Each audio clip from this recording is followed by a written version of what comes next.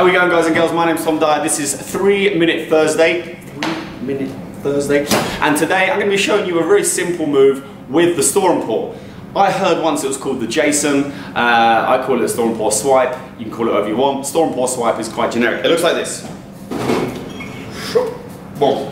Okay? Now, it's a super simple move and you should be able to get it within 5 minutes.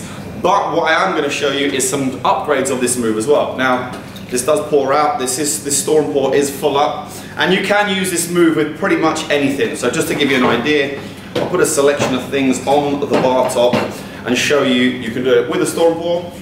Boom. You can do it with the scoop. Boom. You can do it with a full bottle. Boom. You can do it with your glass. Alright, with the shaker, with anything. Now, the trick with this is that you can end the move in a few different ways. So, you can come up around your head, grab and pour. You can come up, over, and let it drop onto your hand. Now, to be able to do that one, as you come to here, you lift it ever so slightly. So you throw the store and pour up ever so slightly, and then you put your hand underneath to catch it. Okay, you can do the same thing onto your arm, onto your elbow, and any other place that you want. You can also go to here and then catch into the same position, so you can just keep repeating the move.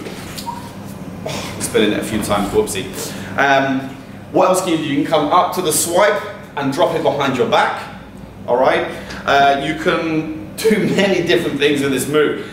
Give it a try, see what you think, but the idea is you're going to grab the store and pour in a tennis grip. So as the store and pour's on the bar top like that, put your hand, thumb down, grab hold of the store and pour, and you hold it down next to you here. Then you're going to swing with a straight arm like this. Alright, now what that's doing is the centrifugal force, as you're calling it, is pushing the liquid inside the bottle. Excuse me, so it's not spilling my breakfast. As you spin it around, and then when you get to this area up here, you're going to just turn your wrist and stop the spin. Alright, so if I go, turn my wrist, stop the spin, drop and catch. Simple. You can go over and then back again. Over and back, or over, as I said, behind your back. Bring it here and then go to a pour. Alright? Super simple move to learn. Really useful for flaring with objects that you don't know what to do with when you're starting, especially store and pours. But give it a shot. Let me know what you think. Try and make some upgrades from it as well. And if you have any comments, questions, or suggestions, put it in the comments box below. And I'll see you next time.